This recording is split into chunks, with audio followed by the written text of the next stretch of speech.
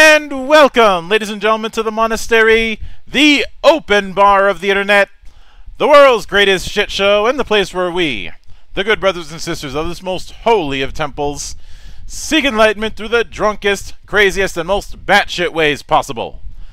I am your one and only gaming monk, better known as Mildra, and with me I have a newcomer into the temple, coming to us straight from Basic Action Games, previously the creator of Bash, as well as Honor and Intrigue, which is going to be relevant today with the upcoming Tome of Intriguing Options, the one and only Chris Rutkowsky. How you doing today, man? Hi. Good. Thank you for having me. Thank you for coming all the way to my temple and enduring time zone hell. Not a problem. We're actually in the same time zone, I believe. So. Yeah. I have a long-standing hatred of time zones from doing this over the last 5 years. But I suppose the tradition would dictate that I open with the humble beginnings. So, walk me through your first introduction to role-playing games and what made it stick. Okay, so for me, really, I remember when I was in 6th grade, my school was right by the public library. My mother worked at the city hall, which is right next to the public library. So every day after school, I was to walk to the library and wait until like 5 o'clock for my mom to come and pick me up.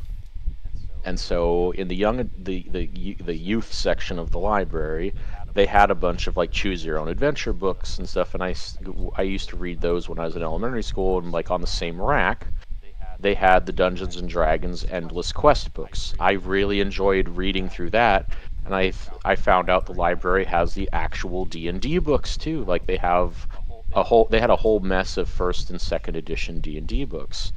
And so I started reading those, and I didn't really understand what I was reading, right? Like I didn't understand like the mechanics of. I was mostly looking at the monster manuals before I was reading the actual rule books, so I didn't understand what AC even stood for and stuff. But I was just fascinated by these books, and was like, okay, I want to play these games. And so I ended up getting the Dungeons and Dragons black box set for Christmas that year. And that was my first real introduction to actual RPGs, was reading through the box set that was made for kids, right? So I was actually able to understand it a lot better than just reading through random first ed books in no particular order or understanding what I was actually doing. And so that was my first real introduction to RPGs, was that. I think when I was in the same grade, maybe 7th, there were these collectible card games of Marvel. No, not even card games. They were just collectible cards of Marvel superheroes, and the backs had like stats, right? Like each character had like a stat ranked from 1 to 7 of like strength or energy projection or whatever. And I remember being like, oh, we should make a game out of this, like not even realizing there actually already was a Marvel game in existence that I could have gotten bought. So I like made up dice mechanics for that. So it was like, if you have a 1 in something, it's a D4, and if you have a 2, it's a D6, and all the way up to like a D20 or something. And we would just battle. Like we roll, whoever rolls highest wins. Right? Like depending on what you're doing, you roll a different stat, and we would just battle with that game. I remember like I wrote it in binder paper and like by hand, and like colored the front cover and stuff, and I named it the Marvel game. That was the first game I ever designed. Given what you mentioned about a 1 being a D4 and 2 being a D6 all the way up to D20, I can't. There's a part of me that would have loved to be a fly on the wall when you first found out about Savage Worlds. Oh, yeah, sure. If I would have thought of it back then and published it back then, that would have been something. Although, I do remember getting Savage Worlds like when it first came out, and I still it is a well designed game. I still have the book, and I've bought several books for it since, like the Flash Gordon set that they put out. And I think I also got Savage Rifts. I'm like, yay, Rifts! in a playable game. Yeah, I know. Before we went live, I mentioned Rifts being my whipping boy. I do want to make clear that Savage Rifts, I put off in a little bubble and I move that off to the corner. So anytime I'm dunking on Rifts, it has nothing to do with that one because it's in its bubble. Yeah, I was hugely into Rifts though, like in the 90s. I remember like we got all into the MDC and all this stuff and the Vampire Nations and everything. Like we were that and White Wolf games in the 90s. I was really into Rifts and White Wolf stuff. But I still play White Wolf on occasion. I haven't played Rifts in 30 years. So I love the set. I always loved the setting of Rifts, but the presentation of the books and the Palladium system have been my whipping boy. The Savage Worlds one looks pretty decent. I would if I ever had the opportunity to play it, I would. But yeah. I just sadly I bought it and never got to do anything with it. It's also the reason I was glad to see a Macross game outside of the Palladium Stranglehold. And especially since, well, I know that for a while Harmony Gold was holding out hope that they would be able to do that live action Robotech movie, but then the director jumped ship and the writer went on to do the Kingsman sequel. Oh, so they pretty much have an idea, but they don't have anybody who can do the script. Oh man. Oh, because anytime they get somebody to do it, they end up jumping ship to other projects. I think that's the reason why after so many years they decided to play nice and just let the original Macross out into the wild again. Because I think they realized the writing on the wall that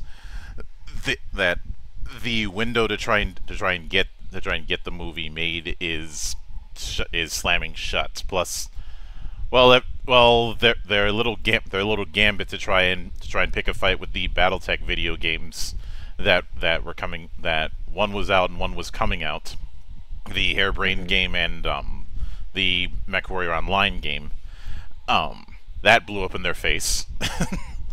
So they didn't have a whole lot of options. They call it development hell for a reason. Yeah. I'm pretty sure if I dig enough, I will find a tabletop game that suffered through development hell, but I haven't yet. And I think it's largely because it would be kind of hard to do it on the same level. Like, yeah. When I think of development hell, I think of stuff like, say, movie and TV shows. Heaven's Gate is a big example. Was that in development hell, or did it just was the production just super expensive and the movie flop? Because development hell is like when someone has a screenplay and Hollywood's interested and this one studio buys it. But then they can't get a director, or they have a director and they're starting to cast, and then the director died, and so they had to get a new director, and then this other studio bought the project, and this goes on for like 10 years. Meanwhile, the thing never gets made. The main actor that they would have cast in the role, who would have been like perfect for it, has aged out of the part, and that's development hell is like what I usually think of. I think there is definitely a line between development hell and hell. And in that regard, I could probably bring up the Spider-Man musical. Oh jeez. The musical that once again showed that Bono is a piece of shit. Carrie the musical, supposedly Stephen King thought was pretty good. Well, think about the time that he said that, and the fact that during that time King was coked out of his mind. That's probably true. Like he's outright admitted that he was doing way too much coke during the production of Maximum Overdrive. So if he said Mm-hmm. that he liked the Carrie musical, take that with a big Mm-hmm. grain of salt, because the thing that I'll always remember with that was well, let me put things in perspective. Mm-hmm. You have a couple of producers who are from the UK and have never stepped foot in an American high school. Mm-hmm. The director tells them, think Grease. Now, when you hear that, what do you suppose the director had in mind when he says think Grease? The 1950s, the pink ladies and the T-birds and all that. That is a natural conclusion to make. Yes. And you can probably tell from my tone, that's not what happened. Because you mean he thought south of Macedonia? Yes. Which is something that I would do to be a smartass. Not something that should be. I do remember when I read that part, I legitimately did a spit take, because that is something I would do as a joke.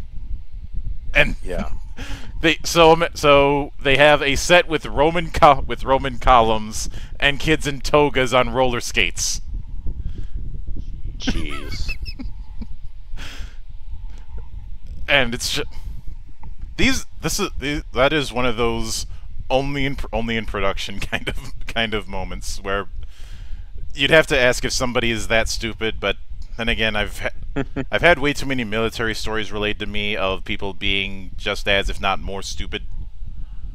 Mm-hmm. Like, you're gonna be in a shop. You don't need a grenade launcher. Then a week later, they give him a belt-fed machine gun. Mm-hmm. Try and figure that one out. But yeah.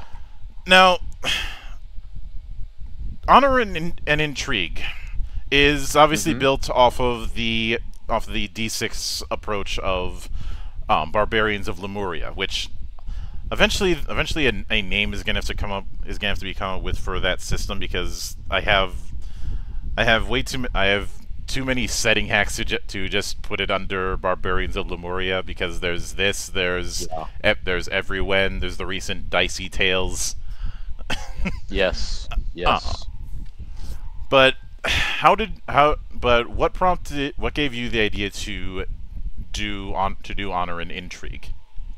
All right. So Honor and Intrigue started out as its own game, right? Like, I started out as its own game system, and originally I had like a skill set, a regular skill system in this game. A lot of the stuff that's in there now, though, as far as terms of like the names of the stats, are the same. The dueling system was the same and stuff. Like, a lot of stuff is the same as the original version, but it had a pretty complicated skill system, and I wasn't very happy with the skill system that I had for it. And I was going to play test it, and I'm like, you know what? I'm going to try it just using the BOL career system instead of skills, and it sang. Right, when I ran the playtest, I'm like, oh man, this worked way better than I expected. So I contacted Simon Washburn about, could I maybe use this for doing a swashbuckling game? And he said, I've been thinking about doing just as BOL is for like a Conan-esque type setting. I was thinking of doing a Solomon Kane type thing as well. Would you like to work with me on it? And I said, sure. And we were comparing notes and stuff, and we worked on it together at first. And he had another project that he needed to devote more time to, and he told me to just go ahead and run with it. Mm-hmm. So that's how it went. So I ended up writing that myself, and using the framework of the mechanics. So roll 2d6, try to get a 9 or better, right? And roll an extra die if you are having some kind of boon or roll a penalty die if you're having some kind of flaw come into play, and that was the gist. But a lot of the other things, like the fortune points, the dueling system, that was stuff that I had already put together previously that I kind of figured out how to work that within, use the BOL mechanics to resolve it. Mm-hmm.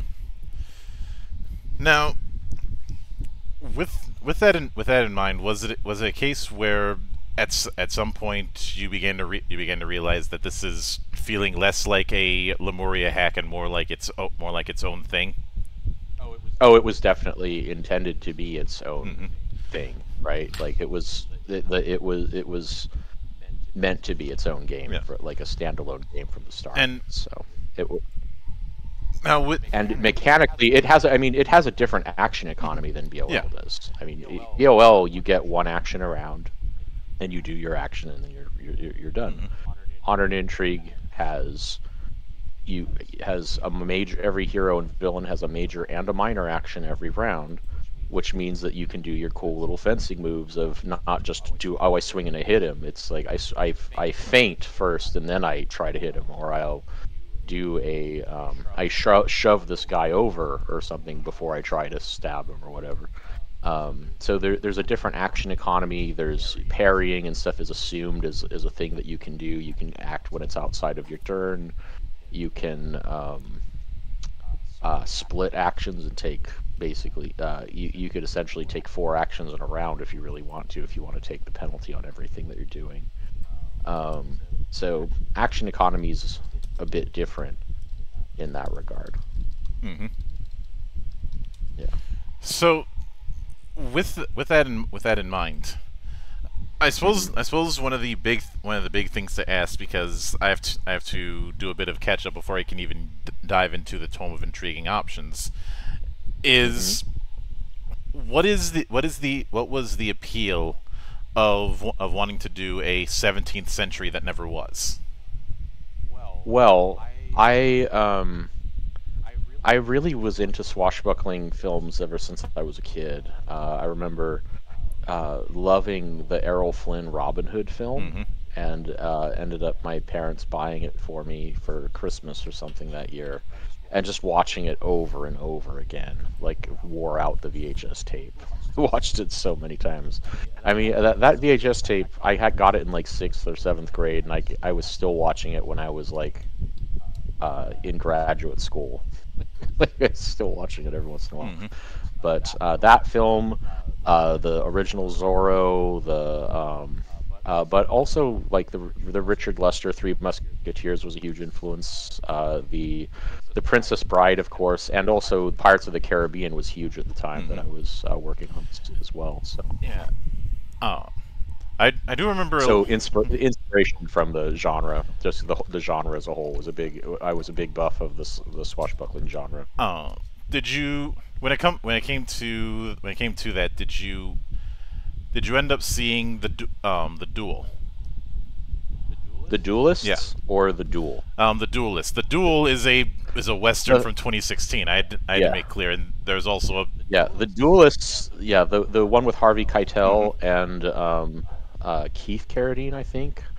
I have seen it, but I hadn't seen it yet when I was writing the game. I had only been able to watch snippets of it because it's hard. The movie was hard to track down. I ended up not getting it because on DVD, the DVD was something like $50. It was ridiculous. I ended up recently getting it on Amazon. I want to say like 6 or 7 years ago I got it, and I finally got to sit and watch the whole movie instead of just scenes from the movie.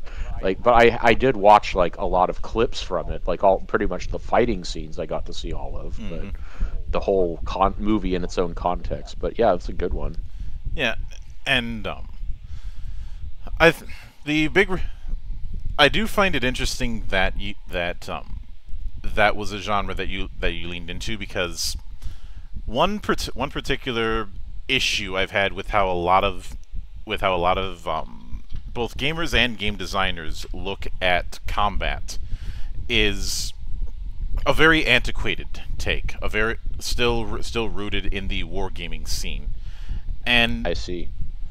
Specifically, I've been very vocal about my annoyance with fighters being treated as Babby's first character because of the limited options that they are granted versus other archetypes.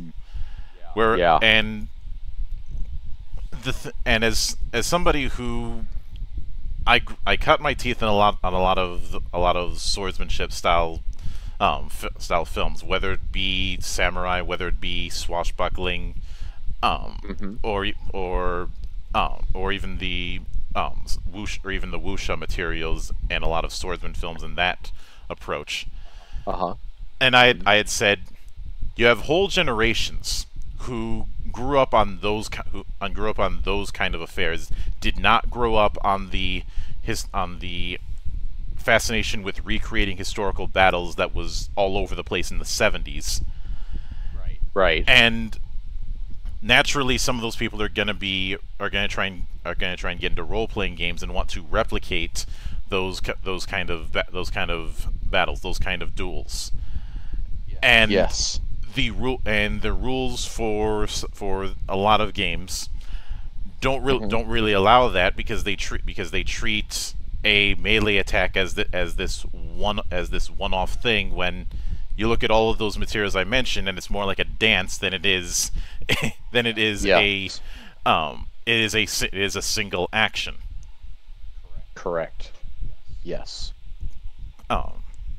I do remember especially having this issue when one of my players was very much into was and still is very much into lucha libre.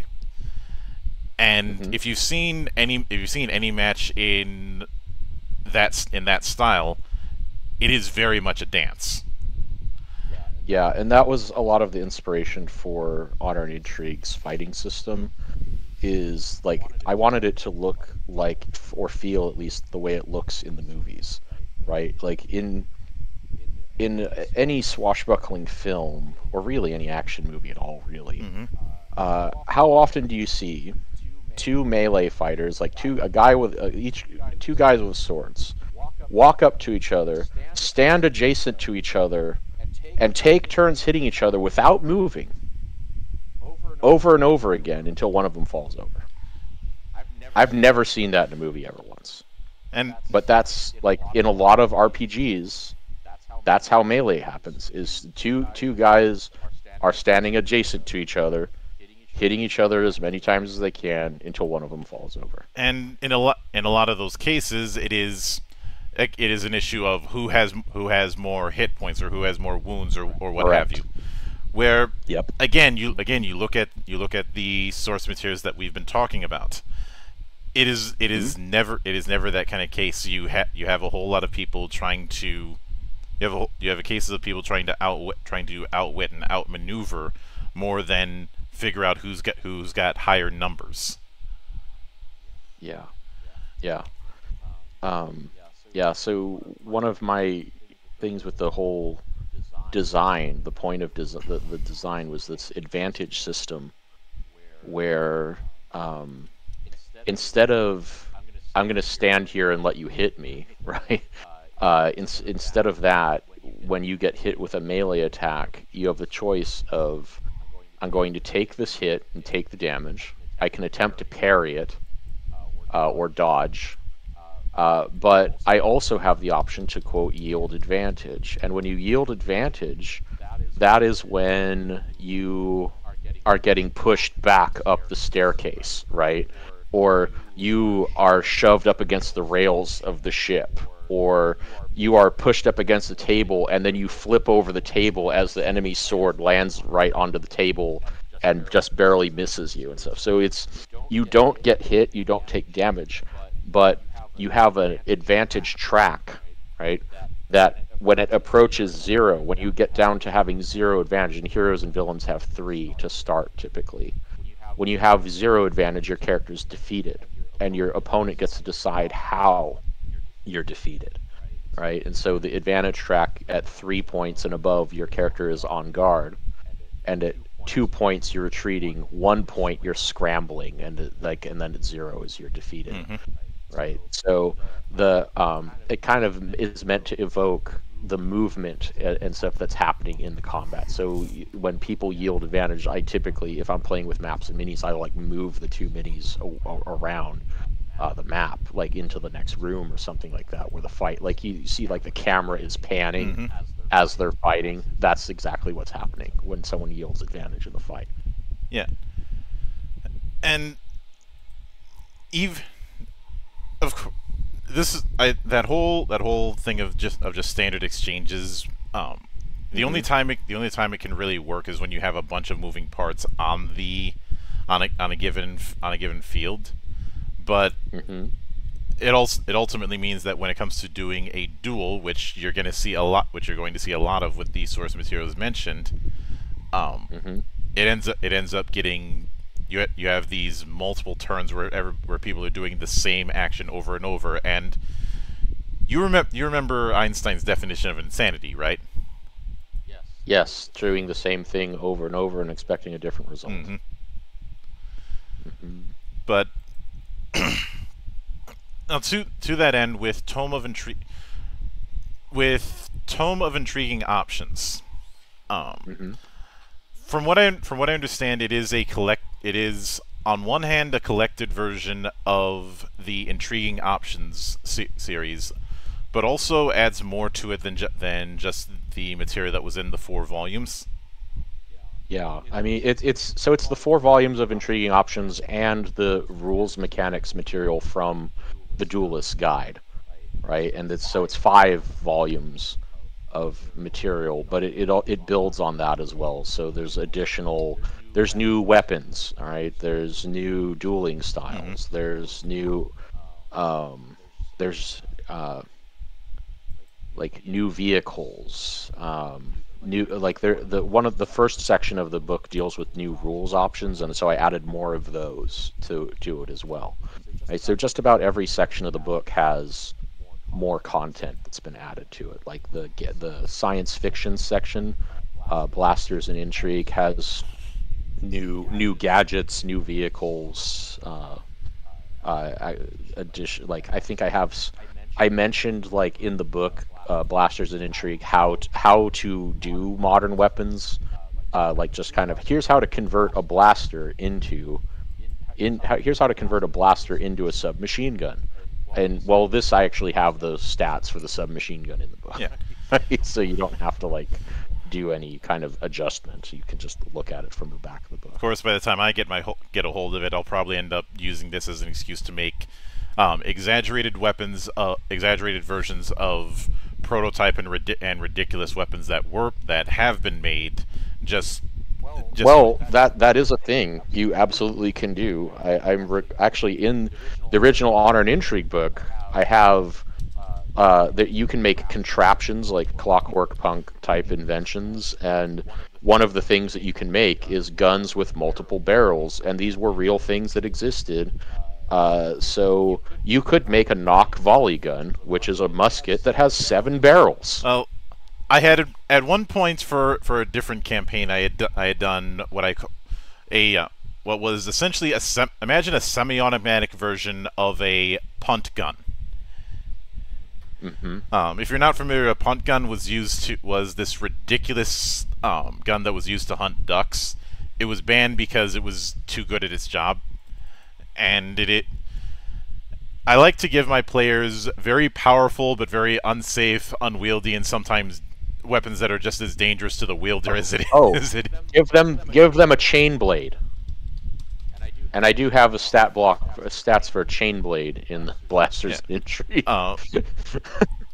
For what it's worth, this is I'm gonna send you the most common image of a punt gun, just so you have an idea of what you're dealing with.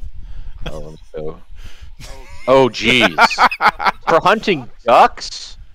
What did you do? Displace the water in the entire pond and thus kill all the ducks in it? Yes.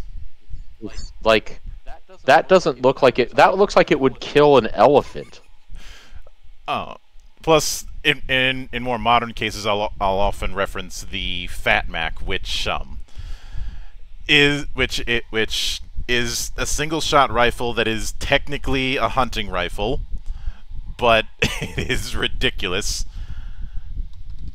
because it is not chambered in a normal round. It's chambered in 950 JDJ, which is like twice as thick, which is bigger than like 30-06. Mm-hmm. Because let me because and this is another case where I'll have to send you the image because that is because down at the bottom is the thing, and yeah, I see the chain blade. That is I can think of plenty of folk who will use that. I'm pretty sure somebody would talk me into putting it on their arm. Actually, you can do that in the game. In the Blasters and Intrigue section, there is cybernetics that you can attach to your character. It works the same as any other gadget.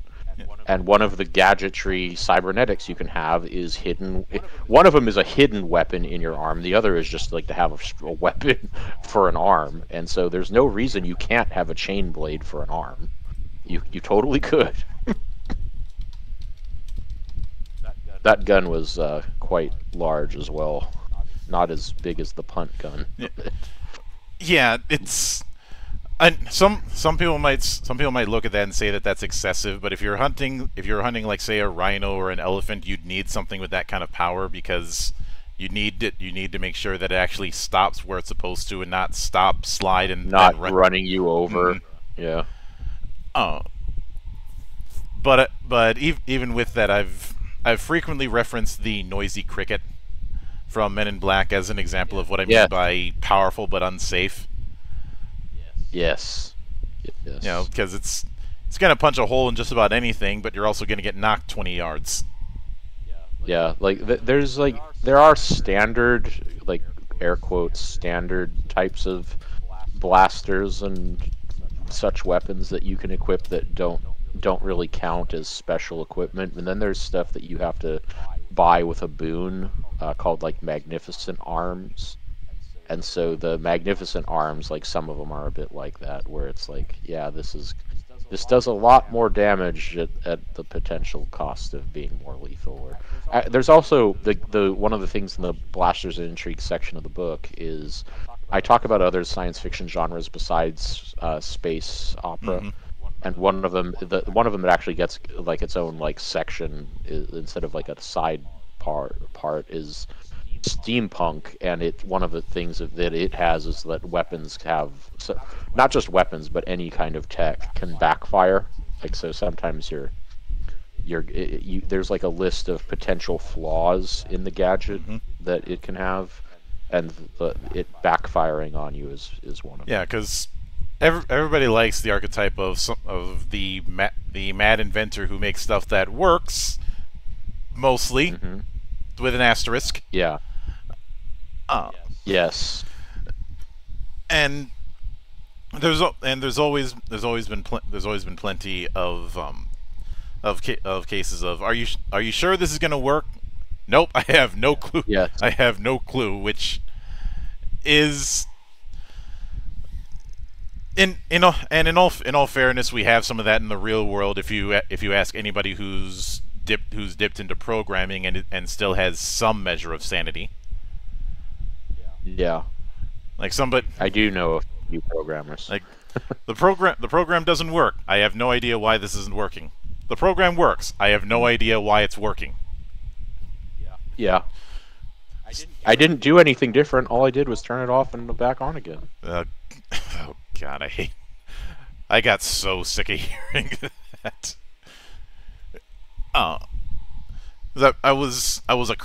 In one of my jobs, I was across from tech support, and I would hear, and if I did a drinking game out of the number of times I heard, "Have you tried turning it off and turning it on again?" I'd probably be dead. There was a TV show called The IT Crowd where that's like they say it multiple times an episode. Yeah. But I will admit, when I ended up going through the Duelist Guide and seeing the different types, a small part of me ended up ranting once again about how Italian swords are witchcraft.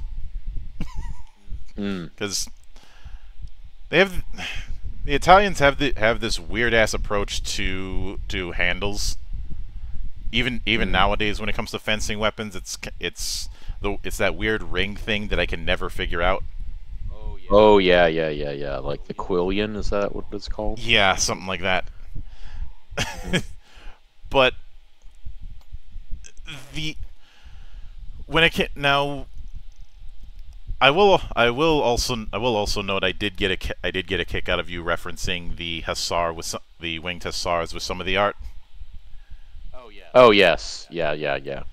'Cause- There, the winged hussar. There was actually a winged hussar in a campaign that I played that, I ran. I ran a campaign that lasted about a year and a half, and one of the players played a winged hussar. mhm. And I have used that same image as a pre-gen when I've run the game at conventions, and you'd be surprised how many people pick that one. Like, the Winged Hussar is a pretty popular choice for some reason. Yeah. I think it's just because he looks so interesting. He's like got like like a leopard skin cape and wings on. He's wearing plate mail. That's a kind of an interesting look to him. Now, in when it came to blasters and intrigue, you Uh-huh. did end up inputting dogfighting rules, and Mm-hmm. that's one of those things that um, plenty of people end up overlooking. But Yeah. for what was the approach that that you decided to take in order to kind of replicate dogfighting within your system? Was it a relatively easy thing to do, or was it a bit tricky at first? It was a bit easy to do in the sense that I knew that I wanted it to work similar to how the dueling rules work for the hand-to-hand sword fights. That I wanted it to be an advantage-based system where, okay, you yield advantage, right? What I did different though is, and like at first I was thinking of doing it this way, and I'm like, I abandoned the concept. And in the hand-to-hand combat for Honor and Intrigue, there's a list of maneuvers. There's major actions and minor actions, and there's a bunch of different maneuvers in each one, right? So bind is a specific maneuver that you use to like trap your enemy's sword, right? Feint is a specific maneuver that if you succeed at it, you get a bonus die to hit with your next attack, and so on. I didn't want to have a list of specified maneuvers with dogfighting, so what I ended up doing is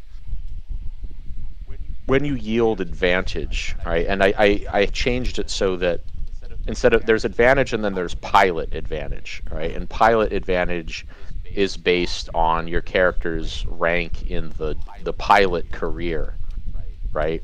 There's a boon you can take, Born in the Cockpit, that will raise your maximum pilot advantage as well. But essentially, the assumption is if you're playing in a space-faring type campaign, if a character has 0 ranks in pilot, they get 2. Like, they get 2 points in pilot advantage because it's like piloting a starship there is as common as driving a car for us, Mm-hmm. right? Like Princess Leia can fly a starship no problem, even though she's not an official pilot, right? Mm-hmm. Same goes for this. Now and then if your character has the pilot career, you get an advantage of 3, and if your rank is higher than that, it's equal to your rank. And if you have Born in the Cockpit, you get 1 higher. Mm-hmm. Yielding advantage in a starship, or sorry, I should say starfighter, means that your opponent gets to place a condition on your ship, right? And depending on what kind of condition it is, it might affect you in different ways. So one type of condition that could be placed on you is that you're caught in a spin. All right. So I just barely managed to avoid that hit. I turned hard. I banked left real hard, and now my ship is caught in a spin, and I'm going to need to correct myself out of it. So that means before you can attack again, you have to make a check, all right, and the GM will tell you what the check needs to be to pull yourself out of the spin, right? So in this case, I might say, all right, you got to get control of the stick, so it's going to be a might check, add pilot to might, and if you you succeed, then you pull out of the spin, right? And the difficulty of getting out of one of these things is based on how many of these conditions you have, how much pilot advantage you've yielded already in the fight, right? So, and there's all sorts of different types of conditions you can place, and there's also different types of effects that these conditions can have. So like one is, oh, they blasted your weapon. They didn't hit your, the part of your ship that's is really controlling its structural integrity, but for whatever reason, either they hit your targeting sensor or you just can't get a lock on them because of how they're flying. You're unable to attack, right? So I yielded a pilot advantage, but now I can't attack. Maybe I can't see the enemy, or maybe it's something happened to my weapon system, but I can't attack, right? Another possibility would be you have to take a penalty die in your next pilot check or something, or I barely managed to miss this asteroid that I swerved and got out of the way of your blaster fire, but this asteroid like scratched the paint on the side of my vehicle, and the vehicle takes a D3 of damage. Now it's way better than the 2D6 or whatever you'd take from the blaster shot, but it's not nothing, right? That you're going to take a little bit of damage. Or one of the ships, like, oh, he hit one of my engines, so I lost a point off of my ship's engines. Right, or it's like, oh, I got a second guy to come up on your tail, and so now I'm going to give him a bonus to hit, right? Like, so other people get a bonus to hit you, right? So there's all kinds of like little extra bonuses and penalties that can be applied with the pilot advantage. Yeah. It's more freeform, right? The big difference between it and the official dueling rules is it's meant to be more freeform than the regular dueling rules, although it still has like, these are the conditions that you can put on them, and these are the kind of explanations of why these conditions are applied, right? And with that in mind, do you suppose that it wouldn't take too much work to hack the dogfighting rules, so that instead of dealing with starfighters, it's a more of a racing affair? You mean like if you want to run a race? Yes. Like just run a race between ships? Yeah. I mean, you could use the dogfighting rules to do that, or you could use the chase scene rules for that too. Both would work. I suppose it would depend on what type of race it is, right? If it's like some kind of Ben-Hur / Mad Max type race, I would probably go with the dogfighting rules. Then if it's going to be like more like just who can move the furthest, the fastest, I'd probably use the chase rules. But you can dramatically, they're both to accomplish the same effect. Now, when it came to the spells and spellcasters part, with that one, because there's obviously a whole lot of potential that can be done when introducing a magic system into a world. Yeah. So, how did you make sure to refine the net so that it's not too big to the point where you have the spell bloat that some fantasy games suffer from? Yeah. So one thing is that Honor and Intrigue originally had a magic system that was somewhat similar to the one from BOL, which is that there's magic called Dark Sorcery. Only evil villains can use it. If you use it, your character's automatically an evil villain. And the magic that's available to the heroes is alchemy, fortune telling, soothsaying, like that kind of stuff, like the hermetic arts, right? Or making talismans, right? Like I make a medallion that'll keep me from getting sick, right?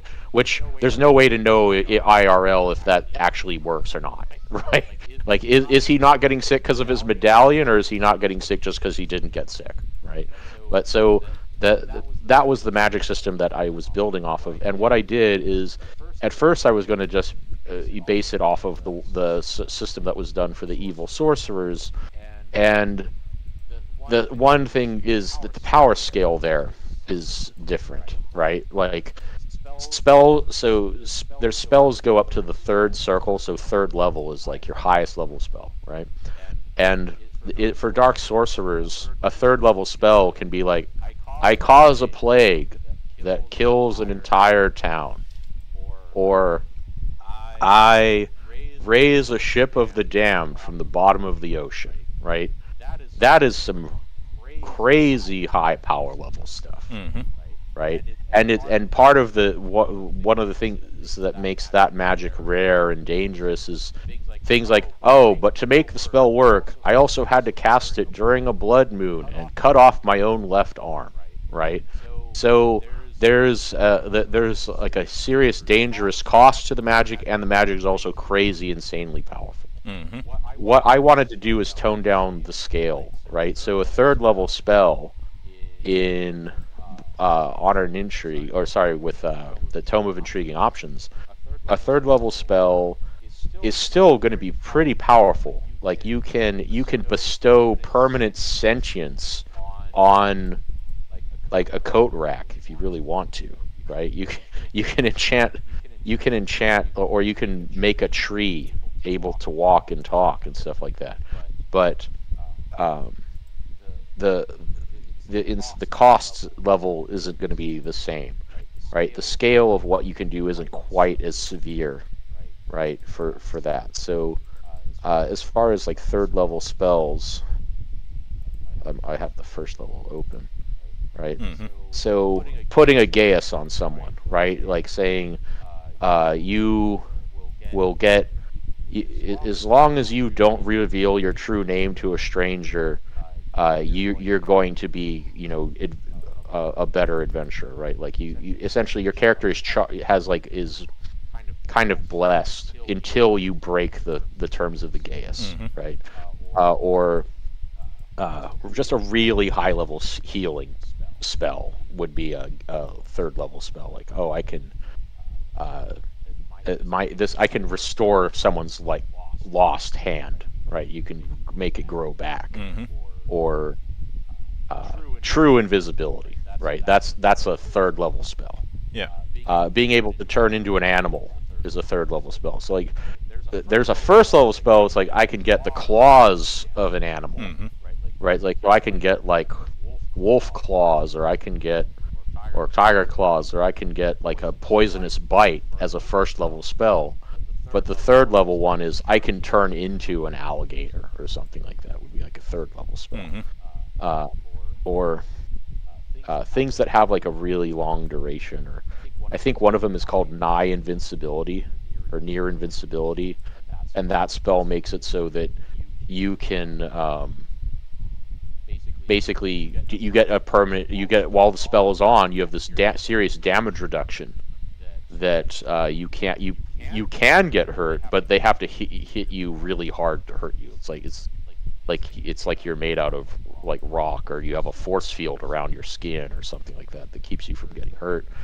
But some of those spells, like the higher power ones, also have a cost, but instead of the cost being, oh, and I have to like sacrifice cutting off my left hand to make the spell work, it's something like at the end of the spell's effect, you lose a point of composure and you lose a point of advantage as your character is suddenly very fatigued, right? So it depends on the spell. Most of them don't do that, but the near invincibility one and the lightning, I think the lightning reflex one does that, one that makes it so you move super fast.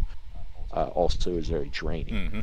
But as far as scale goes, those are all very powerful effects, but they're not raising a ship of the damned off the bottom of the ocean, right?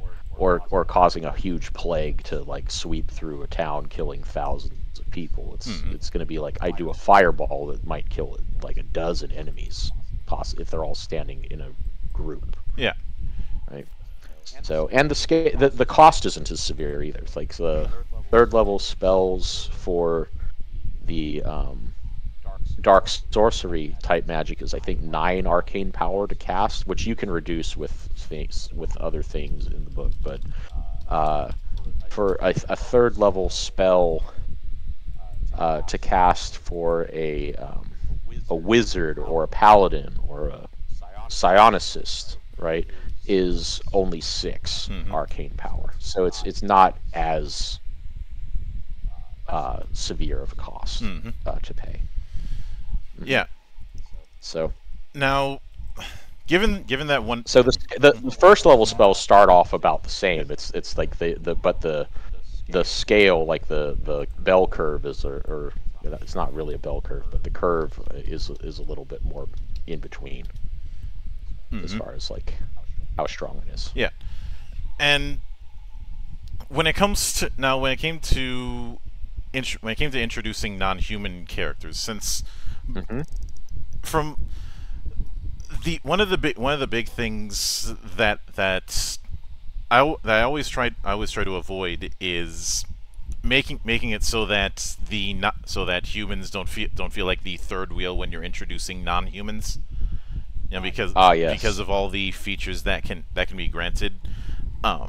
Yes. I'm guessing that the approach that you had was to make sure that humans don't end up on the back foot, and so you have a bunch of people in a bunch of different races all at once. Oh yeah. So humans do have one serious advantage in the game, and that is that. So in the regular on an Intrigue, every character gets a boon for free, and if they want a second boon, they have to take a flaw. And if they want a third boon, they have to take at least 2 flaws. Non-humans don't get a free flaw. That's humans. The special ability of humans is they get a boon for free. I said flaw. I should have said boon. So humans get a boon for free. Everything else has to get has to take a flaw for every boon that they take. Right? Now, non-humans are allowed to have more than 3 because they have their own list of ones that are unique to them. So it's kind of like there's a little list of ones that go for each species, right? So let's pick one, birdkin. All right, so bird people. All right, it's like these can either be anthropomorphic humans with wings like the Hawkmen from Flash Gordon, or it can actually be avian humanoids, depending on your campaign and what you want to do. And they all have wings. All right, so there's a list of boons and flaws for birdkin boons and birdkin flaws. There's an asterisk next to the wing one. That means that you have to take this one.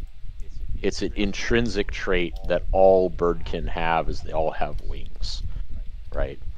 And so, but you can choose. The rest of the boons are your choice. So you could take Beast Friend, which is like, I have a friend who's a pet falcon or something that follows me around. Beguiling, I have a higher flair score than most people. Claws and Bite, I have big talons and a giant beak, and I can peck people with it.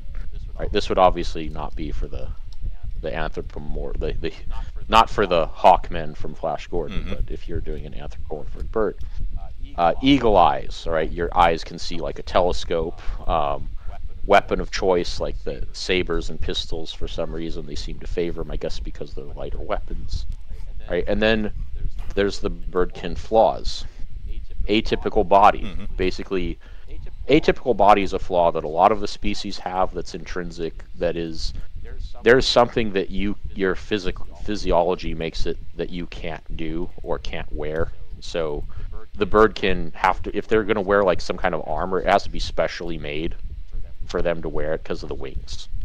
Right? If you're one of the types of birdkin that have like talons, right, you're not going to be wearing boots, right? Like boots made for humans and things like that. And so that's a requirement, and the wings is a requirement. So those two pay for themselves. But if you want to take the other ones, like bird can have a tendency to be absent-minded or arrogant or delicate. Basically, having hollow bones is good for flying, not so good for getting hit with a mace, right? Or phobia, right? Claustrophobia being a big problem with If you're used to being out in the open sky, being held in a small little cage or something could be much more devastating to you. Right? But you have a choice, right? So if you're playing a birdkin, you don't have like all birdkin have to have this exact set of characteristics.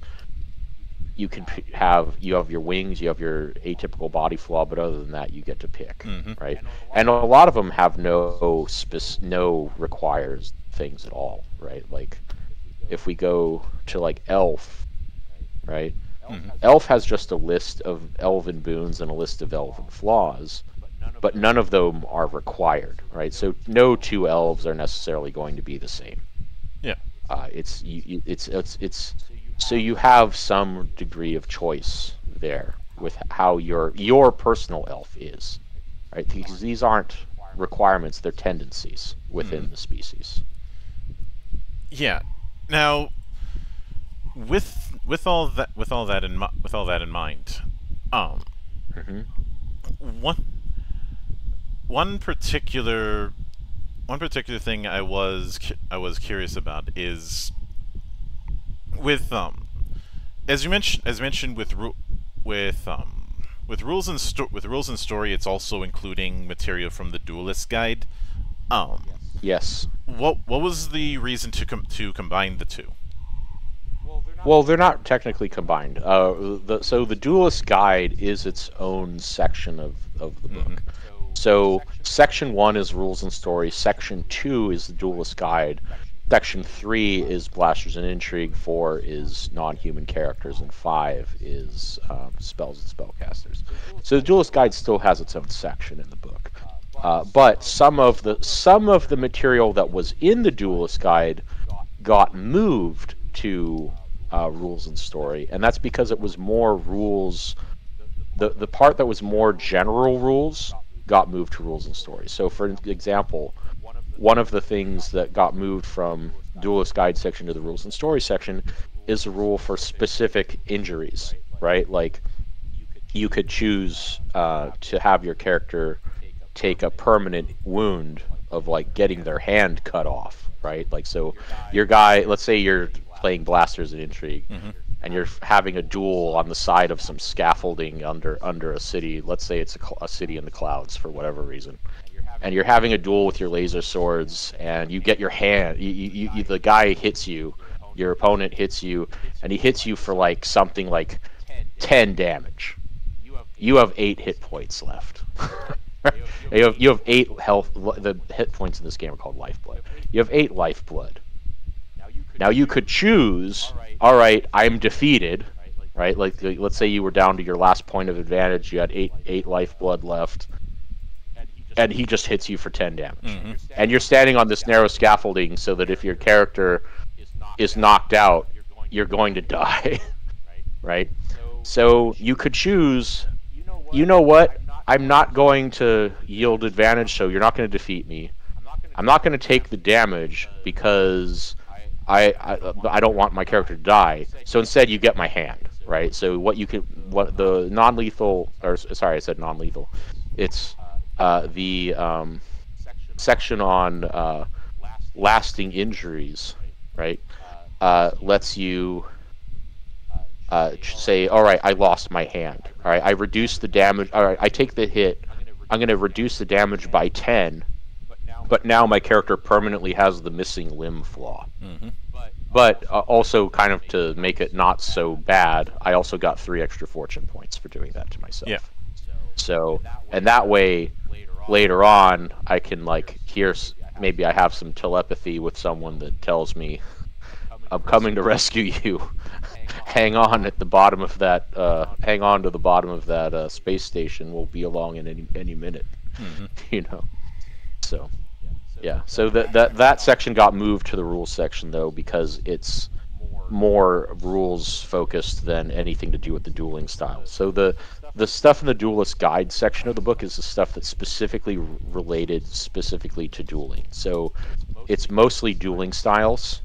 There is a little bit about additional maneuvers that is included there. So the core rule book, there's like one, I think maybe 2 maneuvers that were added, right? So, all right, there's a repartee that was added called goading, and so it's instead of intimidation or taunting, goading is like trying to dare someone to attack you, kind of a thing. Mm-hmm. Horsemanship was added. I guess about 4 or 5 maneuvers were added. Forefend maneuver, so it's basically I predict what you're going to do and use it against you, right? And quick mount. The one that is new to this book that I just added was quick mount or quick dismount, which all it is it works like quick drawing a weapon, but instead of drawing a weapon, you're getting onto or off of a horse. Right, study opponent. Mm-hmm. Right, so there's like 5-ish maneuvers that were added, and then the rest is dueling styles. And there's 10 dueling styles that I added to since the original Duelist Guide. There's 10 more dueling styles that have been added to this. Yeah. So now, in a lot of science fiction, it's like 46. There's 46 dueling styles. In a lot of science fiction settings, you do have the character archetype that does have some sort of extra normal ability. Yes. Whether that in like obviously you have force use in Star Wars, you have the psychic abilities in with several races in Trek, but in particular the Vulcans. You have you have like biotics in Mass Effect and so on. And if someone wanted to have their own equivalent to that, but it doesn't quite fit. It doesn't quite fit the idea of magic. How would you tackle that given the tool set that's available through the books? So the book actually handles it as a type of spellcaster, right? So when you there's a career in the game called spellcaster, and when you take the spellcaster career, you, the player, define what it is, and so that replaces the word spellcaster in the name, or I usually just put it in a parentheses next to spellcaster. So in this case, you would do telepath or psionicist, right, for your spellcaster type. And one of the things that it talks about is, for one, every spellcaster type has a suggested list of what powers are fitting for that type of spellcaster, right? So there's a set list of things that are suggested for a psionicist or a telepath to take. But then the book also suggests has a little aside in that section called psionics and game balance, and it's essentially, well, why should the GM allow someone to basically cast spells without having to wave their hands or say any magic words? Because that's kind of a downside of being a spellcaster, is that, you have to be able to speak and use your hands to use your magic. But if I'm a psionicist, all I have to do is think about it, and the effect manifests. Why is that fair, right? So I have a little side section on there about that and how it balances. For instance, psionics can't enchant objects. They can't benefit from having a wand or anything like that. At least not as getting a casting bonus or anything. So there's like a list on how to balance it. But in essence, psionics are a type of spellcaster, and they just refer to their powers as their abilities. Instead of calling them spells, they call them talents or powers or whatever, rather than calling them that. The game also addresses some stuff like that you would how you would adapt things for, like say a space opera level campaign, where there's a little side section called spells in space, and that section it talks about things like how in the movies you could see someone choke someone out from a view screen, like they can be psychically choking someone on a view screen when that person's thousands of miles away or something. But the range on the that damage spell in the game is not nearly that far. So how does it work? Or I can see the game, the telekinesis spell only can lift like hundreds of pounds. How can you stop someone's starship from taking off out of the docking bay?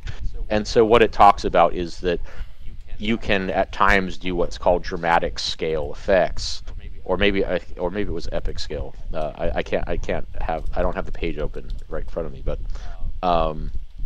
if you're having these epic scale type events happen, essentially if it's happening to the players, if like the GM is like, okay, your ship can't take off because the guy is sitting on the platform and he's telekinesing the ship to keep it from taking off, the GM gives you a fortune point for doing that to you, right?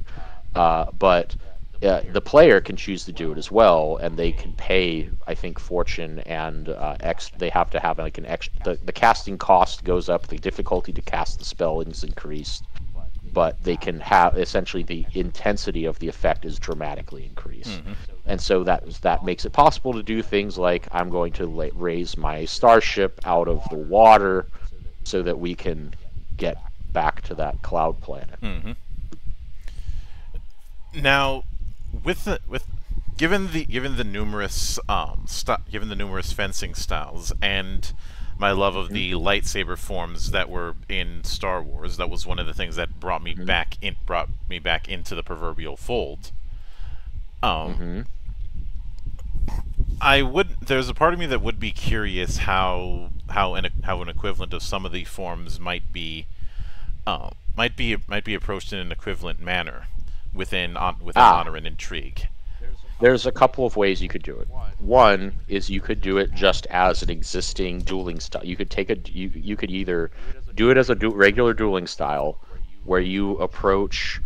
All right, think about what maneuvers this style would favor, and give it that. Like, and the Duelist Guide goes over in more detail on how to create dueling styles. But the gist is, pick 5 maneuvers. Pick a benefit that you get for being like proficient in the style, and then pick a benefit you get for mastering the style, right? And so once you figured that out, you have a dueling style. They're relatively quick to create. But let's say you want to incorporate the use of the Force or magic or whatever into your fighting style that you make. That one of the additional things that is in the spells and spellcaster section is called sword casting styles. And that basically is, you have 3 fighting maneuvers and 2 spells that you need to know and use to use these effects. And typically, a sword casting style enhances the effect of the spell in question. So let's take, for example, the first sword casting style is called Agile Blade, right? And this, if you could imagine like a Jedi, right, who's focused on defense, right?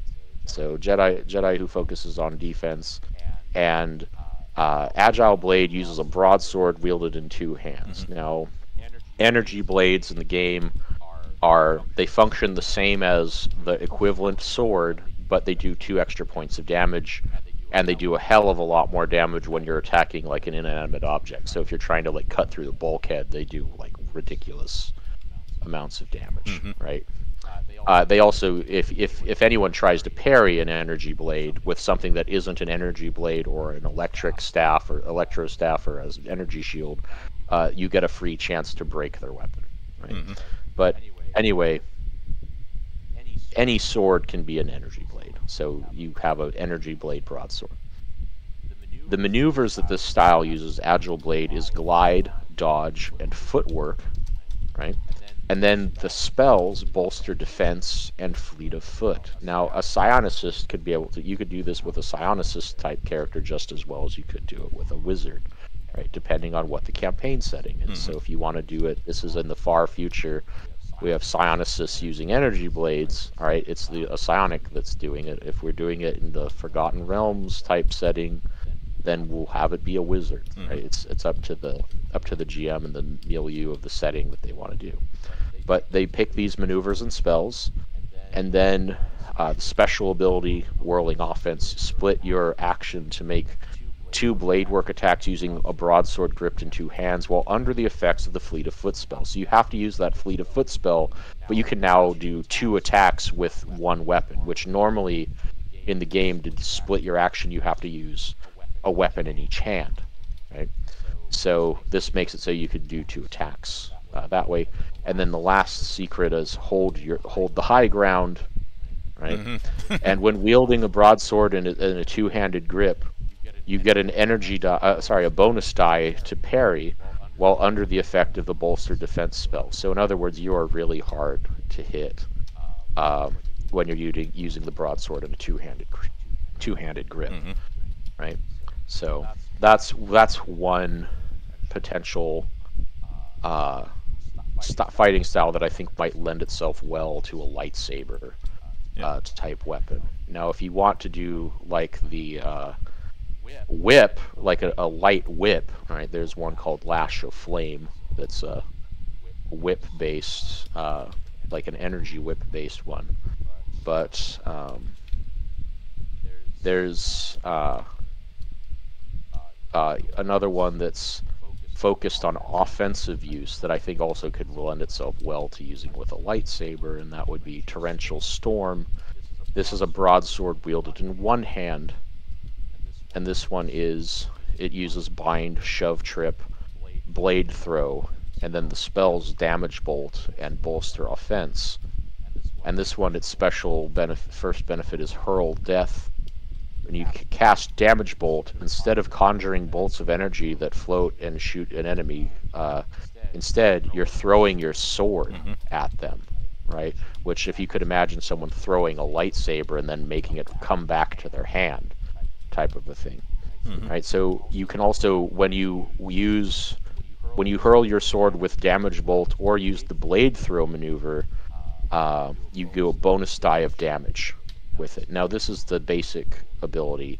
Also, you can magically get your weapon to fly back to your hand, right, after you throw it.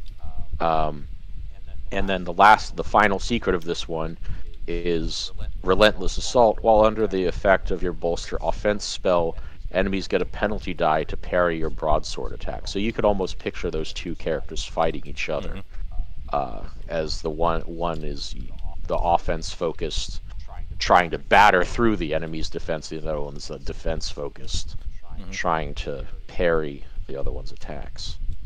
Yeah. But, and there's one other sort of I guess fighting style that I've always been curious about adapting into various games. And some games have an easier time, and some games have a harder time. Have you ever seen the film Equilibrium? No, I haven't. It is. I'm not going to say it's a great film, but it is an interesting one. And within that is the concept of gun kata, which is gun fu in a sense, but the difference is it is all about being able to predict the placement of enemies and put yourself in a position where that minimizes the kill zone while maximizing one's own. Usually with a pair of pistols. Yes. Yeah. So there are high-tech dueling styles in the game. I mentioned I added 10 brand new ones to this book. 6 of those 10 are the high-tech ones, and so if we're talking the high-tech dueling styles, there is specifically one that's for wielding a gun in each hand. So there's the paired pistolier that is you have a blaster in each hand, right? Or 2 modern day pistols you can also do this with modern day pistols, right?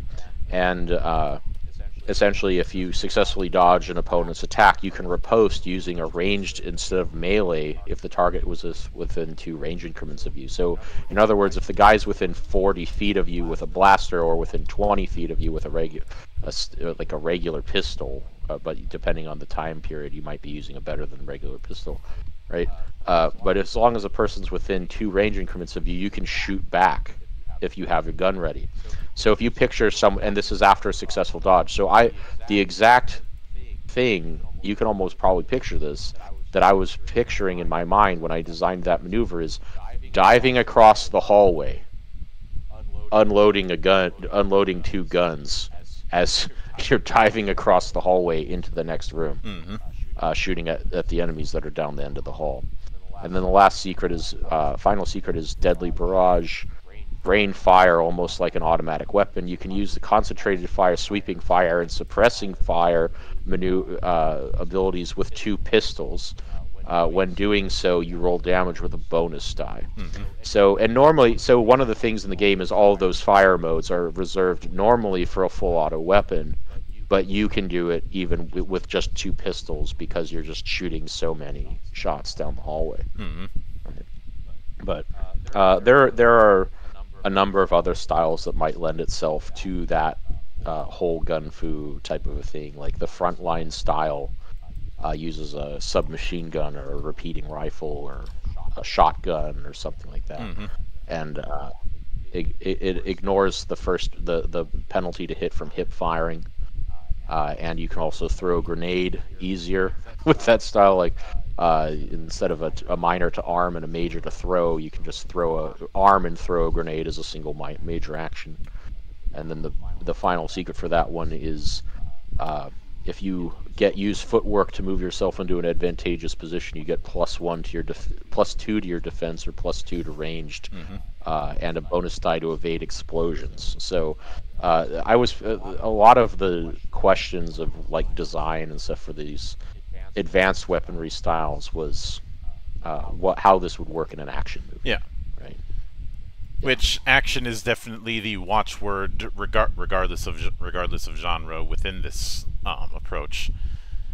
Yeah. Now, coupling all that together, what would you say the total page count for the Tome of Intriguing Options is going to be? It's 260 inside. I'm like not counting the book's cover or anything, but I think with the post, like the thanks to the backers section, it gets up to 260 pages. And with that in mind, what would you be shooting for as far as a release window? Not an outright date, but a general ballpark.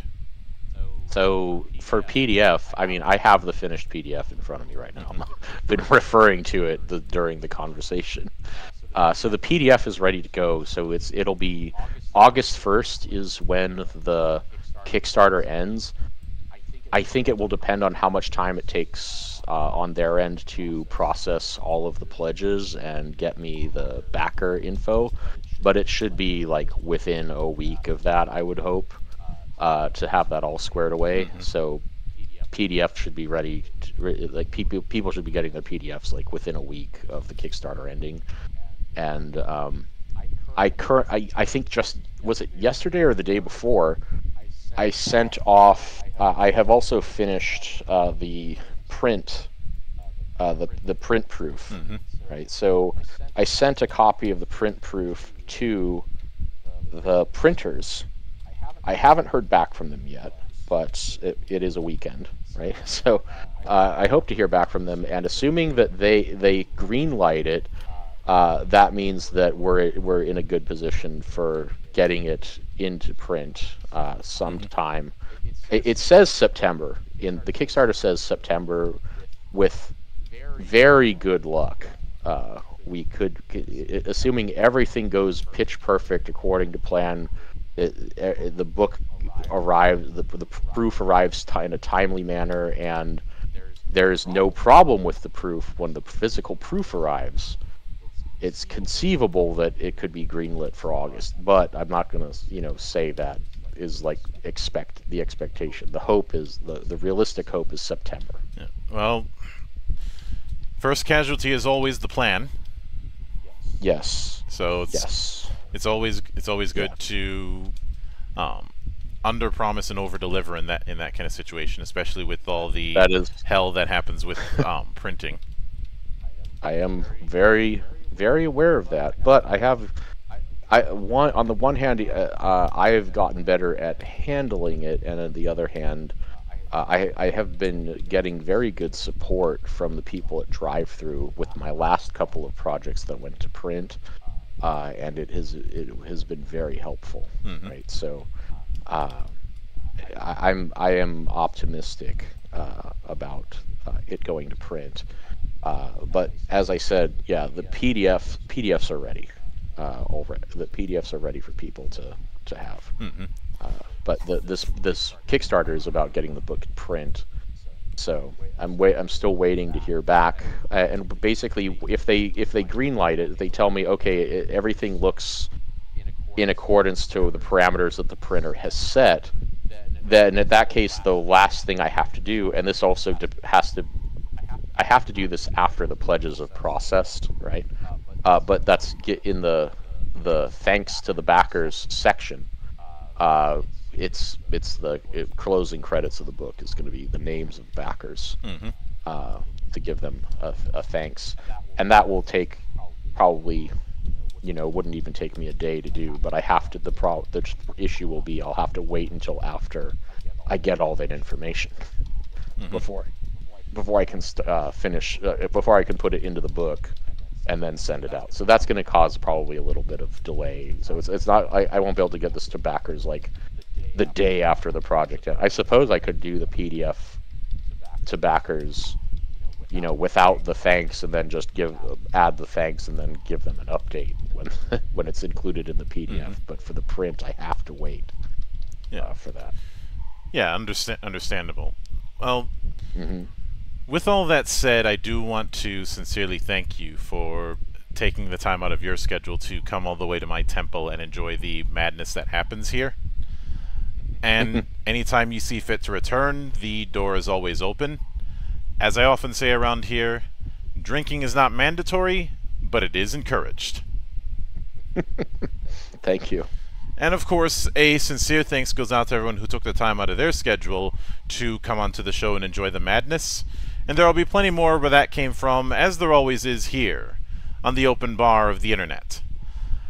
But until then, on behalf of the good brothers present and not present, my name is Mildra, I am your gaming monk. Stay fucking frosty, everybody!